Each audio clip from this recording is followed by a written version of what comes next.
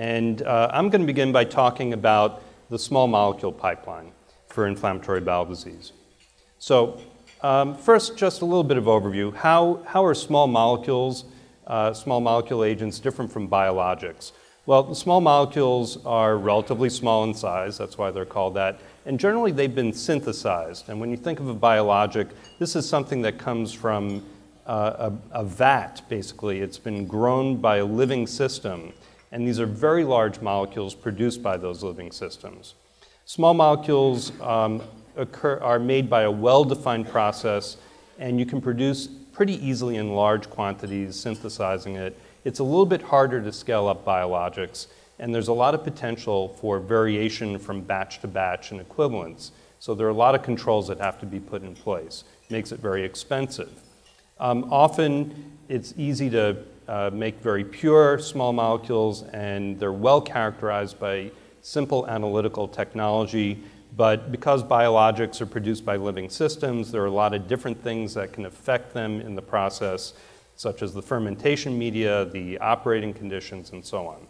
Small molecules are usually shelf stable. They're physically stable for the most part. And biologics really are susceptible to degradation through proteolysis or through just aggregation of the proteins, a lot of different ways. Generally, small molecules may work inside or on the outside of the cell surface, and we'll show you that. Whereas biologics, typically, they're big. They're not going to really easily make it into the cell, so they work on the outside. Small molecules can be in different dosage forms. They can be oral, they can be IV, they can be sub-Q, but it is really, for the most part, biologics are going to be given parenterally, so a different mode of administration. Small molecules, however, because they're not targeting a single receptor necessarily in their compounds, they will tend to have more off-target effects in terms of side effects, but things like antibodies have very high biological specificity. Doesn't mean they don't have side effects, but they're very specific in their effect. And small molecules, because they're small, they're not immunogenic. You're not going to develop antibodies against a small molecule because of their size, whereas biologics really can be. So that's an overview. And what about the targets? Well, so if we think about what we understand about why people get inflammatory bowel disease and why these conditions continue, we really talk about the dysbiosis of the microbiome, and there are some things that are dealing with that, such as FMT, that we'll really just barely touch upon. But also, the gut has an important barrier function that keeps invasive pathogens out.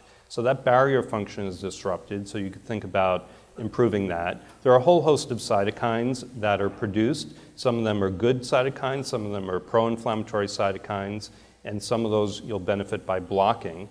There's signaling inside the inflammatory and immune cells. So this is a cell signaling process on binding of these cytokines at the surface, and so that's another area that can be addressed with a small molecule. And in addition, it is important to know that you don't get inflammation just from the cells that live in the gut. Basically, these have to be brought in from systemic circulation. So that involves leukocyte adherence and trafficking. And that also involves not only the blood vessels, but also the lymph nodes and the lymphatic system where the lymphocytes and so on can traffic through. So all of these are potential targets, and we'll give you examples of each of these things. I'm sorry, I'm having trouble advancing. Here we go. So we talked about anti-leukocyte trafficking. That's one mode that you can block with small molecules as well as biologics, as you'll hear. And then a new class of medications that are really small molecules address sphingosine-1 phosphate receptor modulation. Within the cell, we're going to talk about Janus kinase inhibitors, or JAK inhibitors, at some length. And we'll also talk about another intracellular signal, which is SMAD7, and inhibiting that may be beneficial, and we'll describe how. We'll talk about an agent that can enhance barrier function, and finally, we'll talk about a class called the phosphodiesterase 4 inhibitors. So first, we'll start with anti-leukocyte trafficking. Most of the action here has been on the biologic side. But just to give you a clue about the process, there are a whole bunch of different molecules that work in a coordinated fashion to bring a lymphocyte or leukocyte that's streaming through the vascular system to a slowdown to land on the surface of the endothelium, roll, adhere, and then penetrate into, in this case, the gut to cause IBD.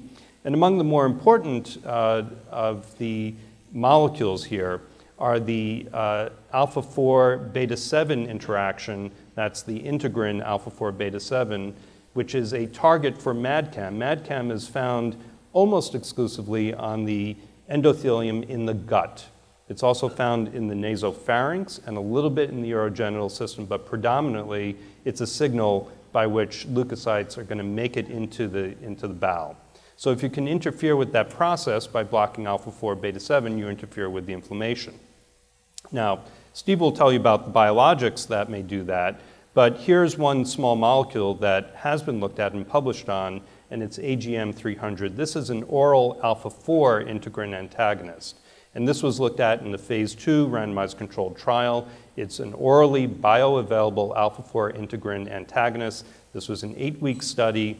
And these were not terribly sick patients. They had only been through 5 ASAs.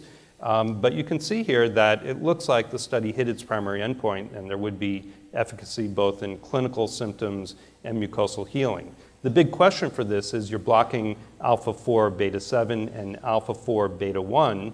Alpha-4 beta-1 is ubiquitously found and is very important for protecting the brain against things like PML. So we ran into trouble with this with natalizumab. The question is, with this oral agent, would that also be an issue? That being said, there are other agents that are more specifically targeting alpha-4 beta-7 that are small molecules that are also in development. Now, another way of dealing with cell trafficking, you can think of using drugs that are not just compounds but are actually oligonucleotides. So these are antisense oligonucleotides. They bind to a very specific mRNA, a messenger RNA, which is bound to be translated into one particular kind of protein. And when you give the antisense, you jam the system, and basically you can no longer produce the protein. So it's a very specific way of inhibiting one sort of protein. Now, we have an example of this from kind of remote literature, this drug called alicaforcin, which was then called ISIS 2302, before there was an ISIS to worry about in other ways. And this was not, it was an interesting concept, but you can see in this study, first of all, the delivery was horrible. Basically, the patients had to get IVs multiple times a week, many weeks, very complicated drug delivery to get these antisenses intravenously and into the gut. But, and the study was negative overall, but it's interesting that if you looked at the highest drug concentration, the patients who achieved that, there actually did seem to be a drop in their Crohn's disease activity index. So it gives you a pause for thought. It might work. And so this has been reborn, and alicaforcin is now being studied as a delivery directly by enema into a pouch for patients with chronic pouchitis. And that delivery mechanism makes a lot of sense. You can get a high concentration right where the inflammation is. Now, it's in clinical trials, so we don't know yet if this approach will work, but it's interesting. What about another way of inhibiting leukocyte trafficking? Well, these are the sphingosine-1 phosphate receptor modulators. And sphingosine-1 phosphate you may not be very familiar with, but these are important molecules. It regulates many different kinds of biological functions: cell proliferation, chemotaxis of the endothelial cells, angiogenesis, but very importantly for IBD, immune cell trafficking, mitogenesis, and also it has something to do with control of heart rate. So keep that in mind as we talk about some of the potential side effects. How does it work? Well, you give an oral agent, a small molecule that's a sphingosine-1 phosphate receptor agonist. And when you do this, it binds to the sphingosine-1 phosphate receptor, and that leads to internalization of that receptor so that it's not on the surface anymore. And when that happens, a particular species of lymphocytes that's really important for the memory immune response gets trapped in the lymph node. It doesn't have the ability to bind sphingosine-1 phosphate. The receptor is inside the cell, and then the cell can't make its way out of the lymph node. So they're just trapped there. They're not dead, but you really do see lymphocyte counts drop when you do this. That's one of the biologic effects of it. And the cells that in particular are trapped are CCR7 positive lymphocytes, and generally protective immunity is more or less preserved because the peripheral effector memory T cells, which are CCR7 negative, don't really circulate through the lymph nodes in this way, whereas the naive and central memory T cells do. So you shouldn't be completely immune suppressed. Now, the first in class was fingolimod, and that's a S1P 1 and 3 and 5 receptor. There are different subtypes of receptors, so it's a pan-sphingosine 1 phosphate receptor agonist. And this was approved both in Europe and the US for treating relapsing and remitting multiple sclerosis, and it's been used in more than 100,000 patients, a very successful treatment for MS. There are a number of warnings and precautions. There are first dose effects on heart rate, so you see bradycardia or heart rate reduction at minimum, and there are also potential for cardiac conduction abnormalities, including QC abnormalities, QTC abnormalities, I should say. There have also been observed some LFT elevations, and also macular edema has been seen at least in animal models. Underlying the mechanism of the cardiovascular effects is really the 3 receptor variant. So if you could get a drug with more specificity, maybe you could do better. Interestingly, there does not seem to be an increase in serious or opportunistic infections, TB, or malignancies with this type of treatment. There are rare cases of PML that are reported, just like you see with natalizumab, but in fact, most of the patients with MS who had an occurrence of PML had recently been on natalizumab, so it's uncertain whether this is an effect of the natalizumab or of the fingolimod itself.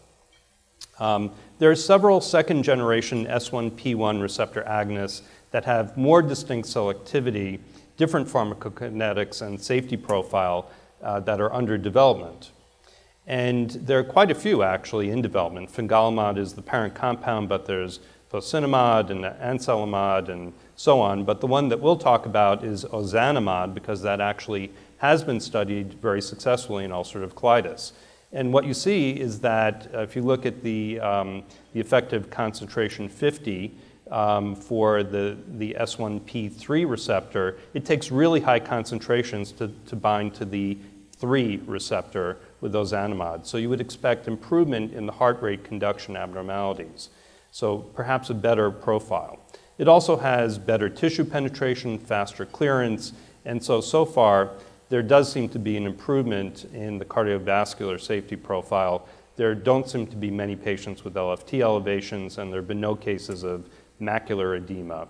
And also because the half-life is relatively shorter than fingolimod, you see more rapid lymphocyte recovery. So does it work? Well, in this study that was published in the New England Journal with Bill Sanborn as the lead author, you can see that for remission at week 8, it does work. It is superior to placebo. You can see a treatment benefit at the highest dose of 10% over the placebo. And actually somewhat better if you look not just at the symptoms, but you really look at the endoscopy score, reaching a score of 0 or 1 at week 8. You see adjudicated central reads at 34%, so a third of patients really healing their mucosa compared to only 12% on placebo. So this really does seem to work. There will be others in the class, no doubt, that will come along. What about Janus kinase inhibitors? I mentioned this. This is another kind of small molecule, and I have to explain a little bit of the biology here. So the JAK kinases are sitting inside the cell. At the surface is a cytokine receptor. The cytokine binds on the surface, and then there's phosphorylation of the Janus kinase, and that leads to further downstream phosphorylation of STAT molecules, which are within the cell. And once phosphorylated, the STATs make their way into the nucleus and lead to activation of gene transcription within the cell and the production of various kinds of cytokines, all as part of the inflammatory response. So this is all occurring inside the cell, but in response to a cytokine binding on the surface. And you can see it's this sort of mix and match system. There are JAKs 1 through 3 as well as TYK2, and in different combinations, you'll see these things docking to different cytokine receptors, and you can see for yourself For example, interleukin-2 more involves JAK1 and JAK2. So if you have different agents that bind different JAKs or different selectivities for combinations of JAKs, you'll bind different cytokine profiles and inhibit that cytokine from causing trouble downstream. I take note of the one at the end, which is erythropoietin, which is more JAK2. So if you were to block things, a JAK2 inhibitor might affect you might have anemia as a side effect, potentially. So you probably want to select a way for that. So the first example of this in IBD is tofacitinib, which used to be known as CP690550. And this is an oral JAK inhibitor, not an IV JAK inhibitor. And in vitro, it inhibits all three JAKs, 1 through 3, but functionally, it's really more specific for JAK1 and JAK3 over JAK2, and consequently, it inhibits a variety of very important pro-inflammatory cytokines such as IL-2, 4, 7, 9, 15, and 21. This should sound familiar from a question, no hints.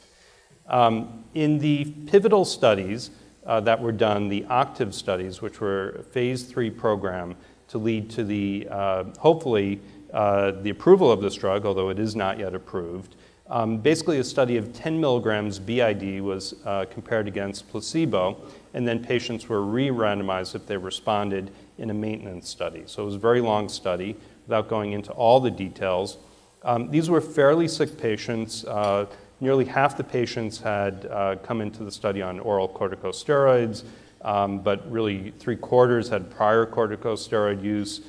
Many of the patients, about 2/3, had prior immune suppressant failure, and about half the patients had failed TNF inhibitors in the past, so pretty sick.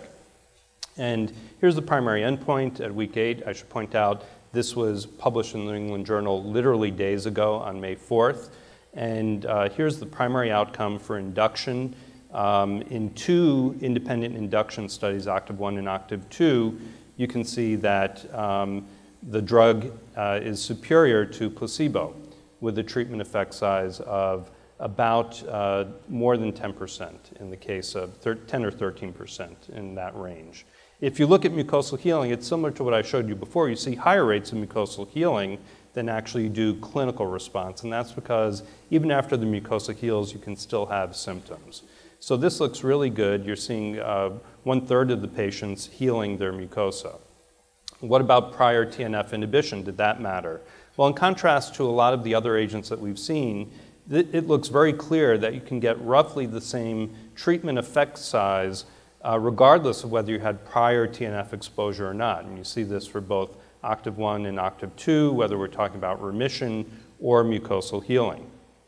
And furthermore, this seems to be rapid in onset. Even at week 2, which was the earliest that the partial Mayo score was looked at, you could see a clear separation from placebo. So it works pretty quickly. What about the safety profile? Well, in terms of infections, this is in some sense an immune suppressing medication, but really the only infection that comes out to the front is herpes zoster. And I'll show you more about that in a little bit. In terms of cancers, the only risk that you do see is some non-melanoma skin cancers. There would be a theoretical concern for gastrointestinal perforation because this also inhibits interleukin-6, but in fact the risk for perforation was not increased over placebo. You definitely see some metabolic effects. There's a rise in both LDL and HDL cholesterol, and therefore you should check the cholesterol levels probably at 8 weeks after starting the treatment. There were occasional patients who had elevated CKs, but no one who had rhabdomyolysis or renal failure as a consequence, very rare transaminase elevations, and really rare cases of lymphocytopenia, neutropenia, and anemia. So probably you should monitor hemoglobin and CBC periodically. Now, a word more about the herpes zoster risk. Is this real? Data from the world of RA, where this drug is already in use, suggests that it is real, it is correct. If you compare the risk of zoster on tofacitinib against all the anti-TNFs, you can see that while the anti-TNFs don't really seem to increase the risk of zoster, you do see that risk increase with tofacitinib. I believe that with the new killed vaccine that should be approved later this year that seems to be highly effective, we may be able to prophylax against this particular side effect. Now, what about Crohn's disease? Well, strangely enough, even though this is very effective in ulcerative colitis, tofacitinib was not proven to be effective in Crohn's disease. You do see that in this phase 2 study, this was a 2B study, there were high placebo response rates that may have obscured the effect. It's an old story in a lot of Crohn's studies. On the other hand, there are at least 2 other JAK inhibitors that really do seem to work in Crohn's disease. And one is a more selective JAK1 inhibitor called filgotinib. And you see this study published in The Lancet, which seems to show even at week 2, there's separation between the drug and placebo at week 10. It's clearly significant. And if you look at clinical remission and clinical response and endoscopic remission, endoscopic response on all these outcomes, filgotinib really does seem to work for Crohn's disease. And then at this meeting, this hasn't even been presented yet, but I took the data from an abstract, this agent, which is upadacitinib, and it took me a little while to pronounce that correctly, also called ABT494. It's also a JAK1 inhibitor, and this one also seems to be effective in treating Crohn's disease. So this is a class of agents that is coming, and I would say coming for both UC and for Crohn's. Now, for something a little different, we'll talk about SMAD7 inhibition, and this relates to a drug called Mondresin.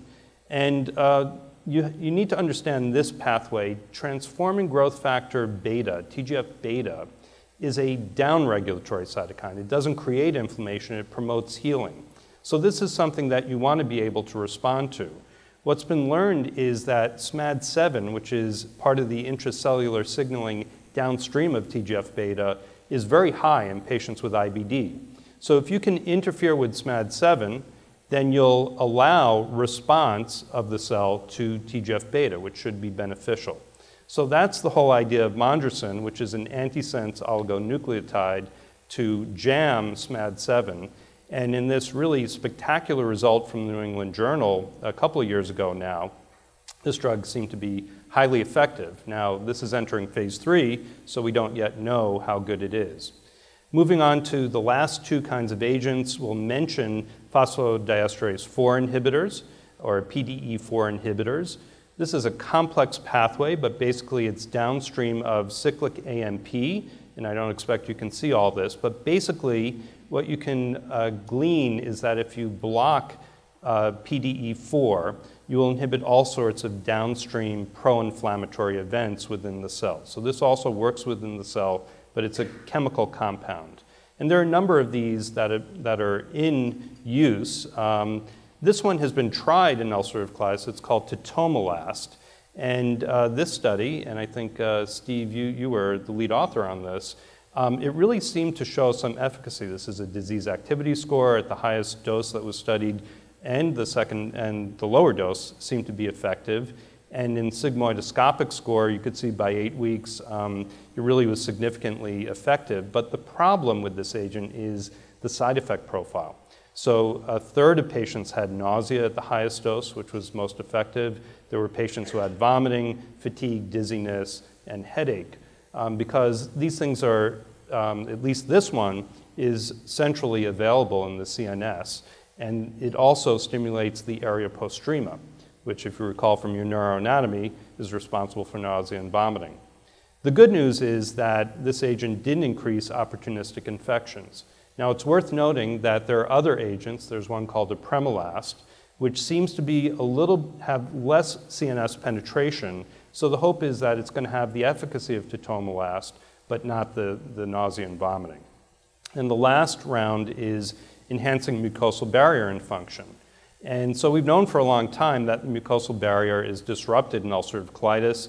There's a mucus layer that the bacteria can penetrate through, and they shouldn't be able to, and then they make contact with the intestinal epithelium where they stimulate inflammation. So this is interesting because phosphatidylcholine is a way of boosting the mucosal barrier. And this has been studied as an agent called LTO2 in ulcerative colitis. All the work has been done in Europe. To my knowledge, none of it in the US. And here are the patients. You can see they were not horribly sick, but they were sick.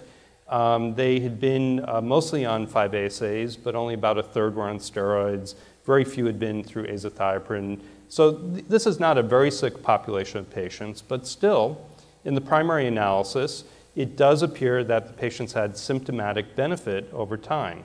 So there was a better drop in the disease activity index in the patients who got the drug compared to the patients who got placebo. And if you look more closely at the secondary outcomes, things like histologic remission and mucosal healing really are clearly superior. So I think this drug probably actually does work in the mild patient population. So I've shown you a lot of different mechanisms and mentioned a lot of different agents, but just to summarize, the advantages of small molecules are that they have reliable pharmacokinetics, they're orally available, they don't have immunogenicity, so they're very convenient. And there are a lot of different mechanisms that are being studied: leukocyte trafficking, S1P1 receptor modulation, JAK inhibition, a major comer in the field, SMAD7 inhibition, PDE4 inhibition, and enhancing the mucosal barrier. So hopefully that gives you a better sense of really what is being developed for small molecules, because a lot of the work heretofore has been on biologics.